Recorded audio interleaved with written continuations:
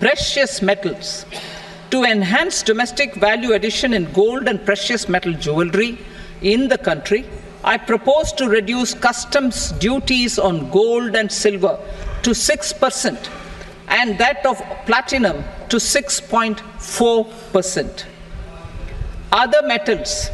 Steel and copper are important raw materials. To reduce their cost of production, I propose to remove the BCD on ferronickel and blister copper. I am also continuing with nil BCD on ferrous scrap and nickel cathode and concessional BCD of 2.5% on copper scrap. Electronics.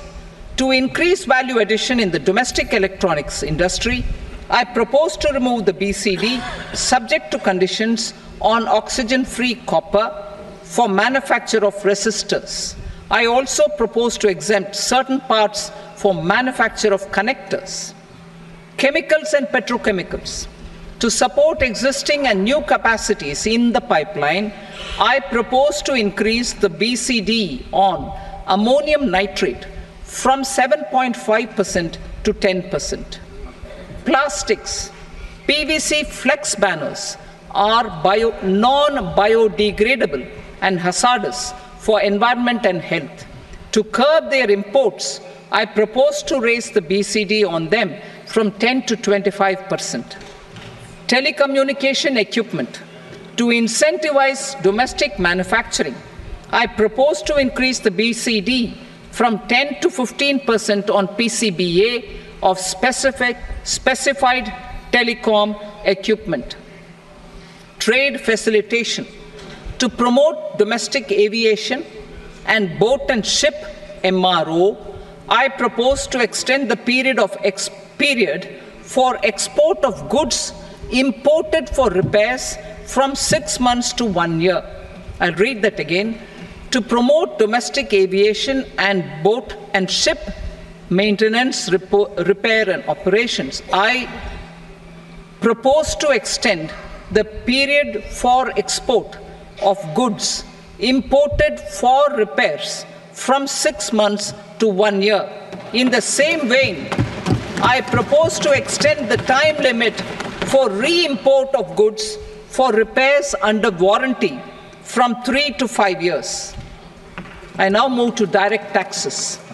We will continue our efforts to simplify taxes, improve taxpayer services, provide tax certainty, and reduce litigation while enhancing revenues for funding the development and welfare schemes of the government. It has been our endeavor to simplify taxation. We have taken a number of measures in the last few years, including introduction of simplified tax regimes without exemptions and deductions for corporate tax and for personal income tax. This has been appreciated by taxpayers. 58% of corporate tax came from the simplified tax regime in the financial year 22-23. Similarly, as per data available till now, for the last fiscal, more than 2/3 have availed the new personal income tax regime.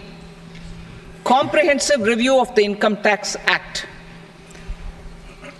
I am now announcing a comprehensive review of the Income Tax Act 1961. The purpose is to make the Act concise, lucid, easy to read and understand. This will reduce disputes and litigation, thereby providing tax certainty to the taxpayers. I will also bring down the demand embroiled in litigation. It is proposed to be completed in 6 months.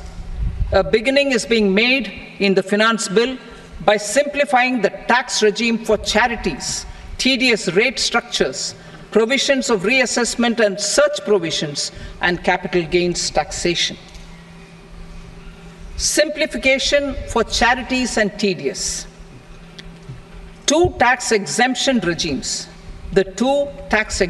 regimes for charities are proposed to be merged into one.